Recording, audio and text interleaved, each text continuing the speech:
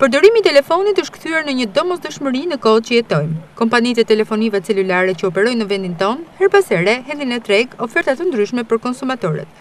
Megjithëse konkurenca midis tyre duhet të ishte e lartë, duket se krijohen marrëveshje të fshehta duke unifikuar çmimet pa ju përshtatur gjendjes ekonomike të qytetarëve, të cilët janë të pambrojtur nga ndryshimet e paparalajmëruara. Në këndvështrimin e konsumatorëve, kompanitë celulare I ofrojnë paketat kundrejt çmimeve të larta. Këtë problem e kanë më së shumti mosha e tretë, pasi të ardhurat e tyre financiare mujore janë tepër të ulta. Keni ofertë në telefon? Ja. Si vlerësoni çmimet e ofertave? Më duken shumë të rënda. 21.000 lekë për 6 muaj, më duk shumë e rëndë. Në telefon? Jo, s'ko mundësi me mboshtë, jam invalide, di invalida në familje. Shtrenjta këtu? Shtrenjtë janë. Pa mbosh bilim digjet në numri shpesh. Kom halë probleme sa duesh kështu nëse jem gjithë nga korrent, jem të nga tërmeti, asë një halë si jem të zgjith.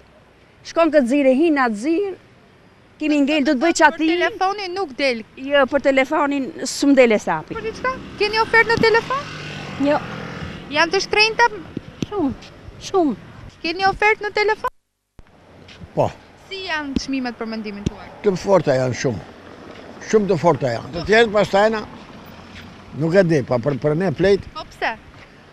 Se aq kemi buxhetin ne, s'kemi më tepër. Sa është buxheti?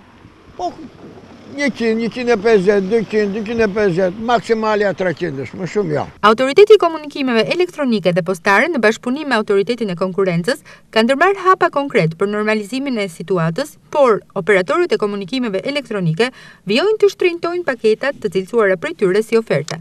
Të dhënat e Institutit të Statistikave tregojnë se komunikimi ruan një peshë konstante në buxhetet familjare, e barabartë me 3.3% të buxhetit mujor të çdo familje. Por, edhe në e fundit e Instat, I përket vitit 2016.